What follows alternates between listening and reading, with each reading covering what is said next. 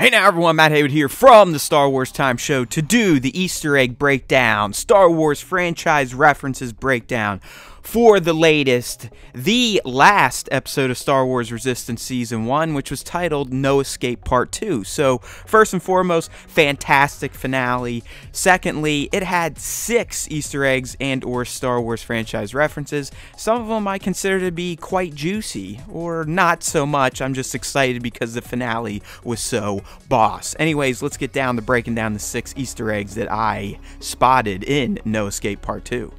Alright, so first up, and I'll be honest, this is probably the weakest of the bunch, but early on, Kaz and Tor are enacting a plan to get the First Order troopers off of the Colossus.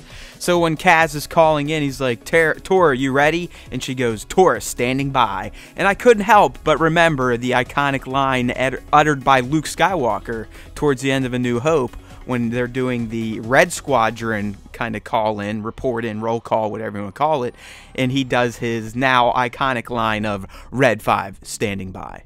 Alright, next up we have a little callback to some R2-D2 heroics, and this time CB is the hero, and what this ball droid does, so things are kind of going awry for Kaz and Tor on the Colossus.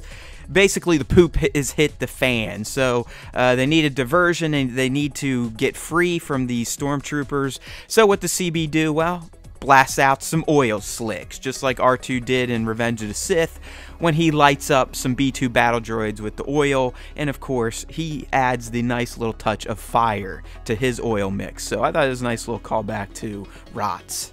And next up, we've got the use of some Star Wars slang, so I thought we'd include it here. So, you know, Kaz and the Aces, they've rallied themselves. They're going out to attack some TIE fighters.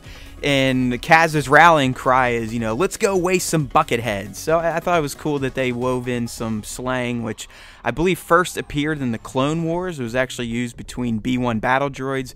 But the term bucket heads was mostly used in Star Wars Rebels, but it has become slang in the fandom for Stormtroopers. So I thought it was a nice reference, if anything else. Alright, for our next item of note, we're going to continue on with terms of note from the Star Wars franchise. So here we got Freya Fenris. She's up there, she's dogfighting with some TIE fighters, and she's like, I've got 2 Sleemos on my tail. I was like, Sleemos, yes. Anakin Skywalker to Sebulba at the Boonta Eve pod race. Jascroony Deepot Sleemo. Basically using a little hati. So yeah, again, I like the weaving in of terms we've heard from other Star Wars properties. This one coming from the prequels, and I believe used throughout Star Wars as Hutt slang, whatever you want to call it. And the eggs and references keep on coming. So here we got Kaz, he's wrapping up this battle between the Colossus, which is now taking flight, and the First Order, and he knows they need to reach hyperspace. So he kind of hurries everyone in, and he's like, okay, punch in the coordinates for Dakar, basically. And Dakar, if you're unfamiliar, that is the planet that the Resistance is on when we come to meet them in The Force Awakens, and again at the beginning of The Last Jedi. So Kaz's initial plan was to go to Dakar, which was referenced as a major location in the new trilogy. And the final Star Wars Easter egg or franchise reference for the first season of Star Wars Resistance comes from the Pirates. They were the biggest giver of Easter eggs early on.